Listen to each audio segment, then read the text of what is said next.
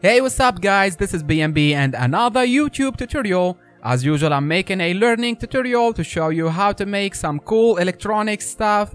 And talking about electronics, this tutorial will take us back to one of the basics of electronics, which is how to master the through-hole soldering. So if you ever faced a troubles with soldering your components, solder wire dripping, components getting burned, well, no more worries, because in this video I will teach you whatever you have to know about how soldering works. So let's get started.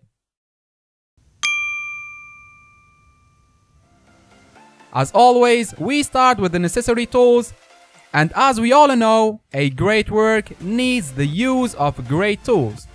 The task is so simple, and all what you need is a solder iron, and it's important to know how the solder iron works and how to use it properly and securely. It's a kind of hot metallic or ceramic resistance that could reach more than 400 Celsius degrees in a short period of time in order to molten the solder wire. This is a dangerous tool that we are using in this video, so please be careful when you take this soldering iron in your hands to avoid any sort of accidents. I'm using this pretty soldering station. It has a soldering iron already. Just one more information about the soldering iron, which is the solder tips. It's that part that get in contact with the solder wire and the electronic component, and there is many kind of solder tips. You have to pick one depending on the component you want to solder.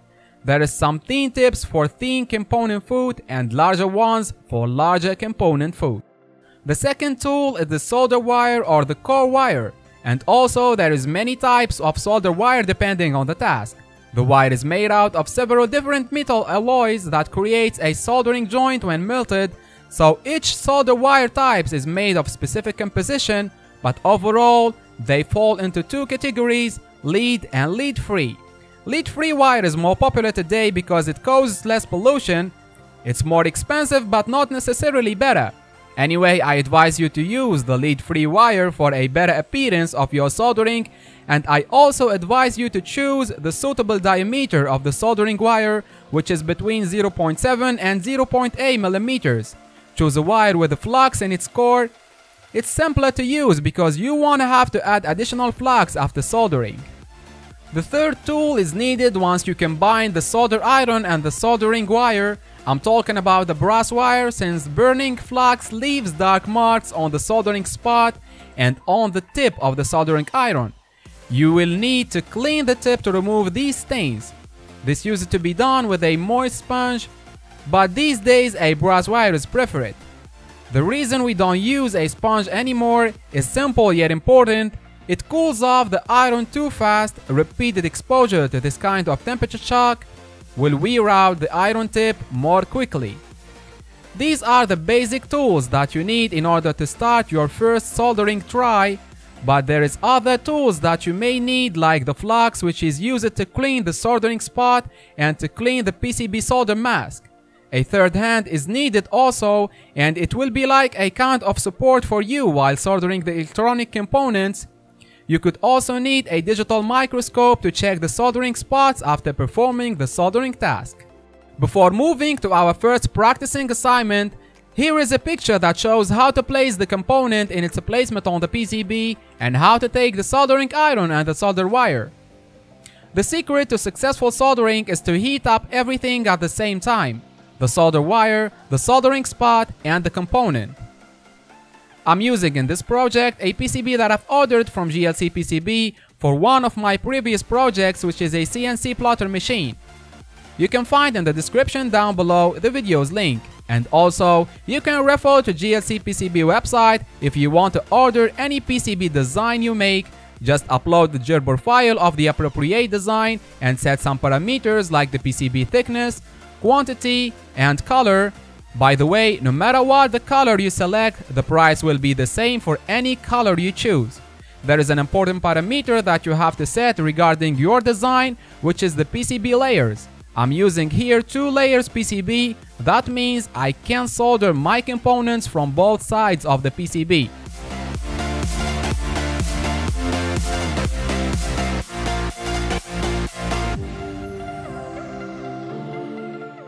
Starting the soldering task, and as I told you, we need first to set the soldering iron tip.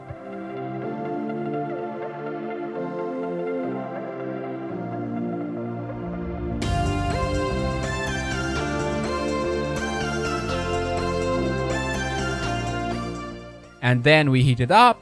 Once it's ready to use, you can notice that the soldering wire is molten easily. We clean the soldering tip and we place the components one by one. So I will solder this IC socket which has 60 pins.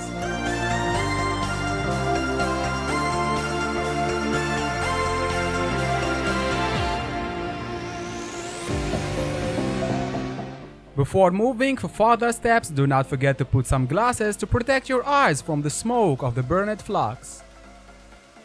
We heat up the socket foot and the soldering spot. Then once we close the core wire, the molten soldering takes its placement above the spot to cover the whole spot surface and to connect the component foot to the circuit spot.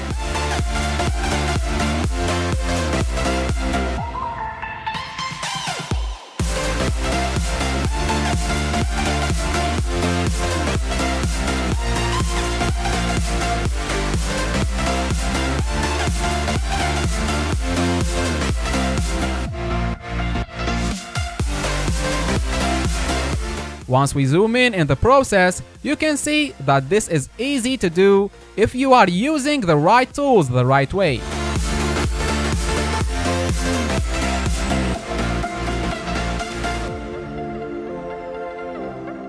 Do the same for the rest of your components, and then you can clean the PCB spots with a flux, and after this, you have your PCB soldered and ready for action.